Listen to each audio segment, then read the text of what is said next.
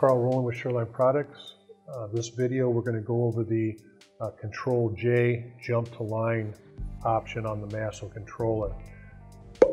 We have full-size machines out in the shop that we make all the parts for our lathe and mill here, and on those what we do is we'll have, this is the actual program we're going to run. This is the profile program for our cup holder that we used in the G95 video. For each tool we would have an N block, say tool number 1 would be N100, and then we'd have a generic line of code that would be G90, G00, X, Y, and Z to a position for tool number 1. And if I want to start at a different tool in the program, say tool number 3, I would do a search for N300 and it would move to N300 and start there. And that's how we work the machines out in the shop. Those machines are not capable of starting just anywhere inside a program, and this is something that MASSO is capable of, which is pretty amazing software-wise. So the way MASSO does it is each line and each blank space on here, they count the number of lines. So this would be line number 1, 2, 3, 4, and so on. And when you run the program, and we're going to run the program here in a second, it's going to show you what line it's on at the time, and it counts them up. There's a total of 37 lines in this particular program, so it's showing 37 because that's where it just ended. We're going to run it, and then I'm just going to pick an arbitrary line to start on and show you how this works. I'm going to go rewind, and then we're going to go start. And you can see right here it's already showing line number 5. 1, 2, 3, 4. Line number 5. So what you can do in your program is actually keep track of what line you're on for different tools. So it's going to come down.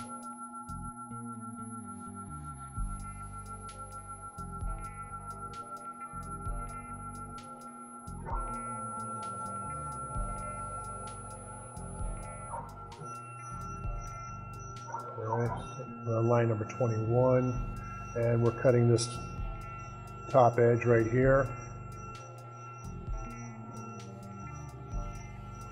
Okay, so right now I'm going to hit feed hold, I'm going to hit rewind, I'm going to hit stop spindle, I'm going to go to my jog page, and I'm just going to jog it up out of the way.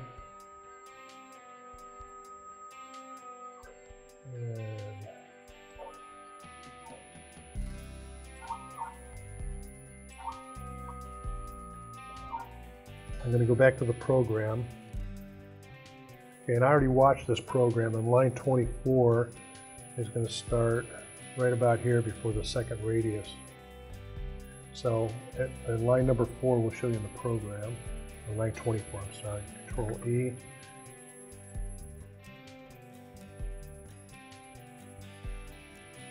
Line 24 is right here where it says G1 X 1.4375, and that's all the line says. Okay, it's not giving any Z-axis information, it's not giving any RPM information, none of that. That's all the line says, and that's the line I'm going to start on.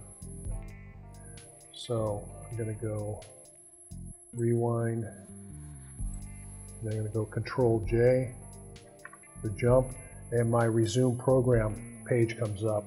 And right now it's showing line 21 because that's the line I stopped on when I stopped the program and jogged. And I'm going to tell it that I want to start on line number 24. So I'm just going to 24. I'm going to hit start from line, and it's going to show you all your X, Y, and Z information. For instance, it was at Z minus 75 thousandths when it finished that cut. So all this information, this is where it's going to go to when I start running my program. Okay, so right now it's going home in the Z.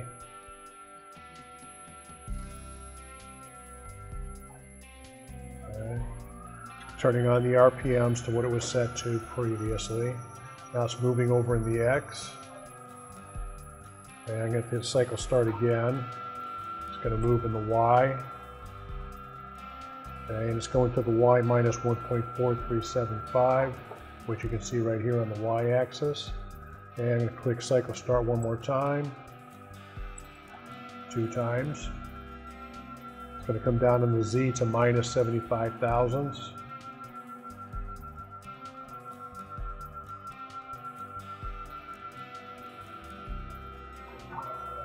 And it's taken off right where it stopped at.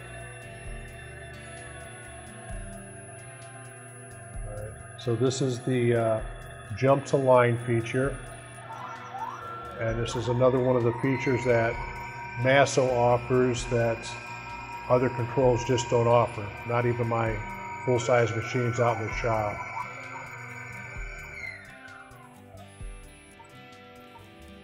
So there you go. Another feature from MASSO. I'm very impressed with this feature. Thank you.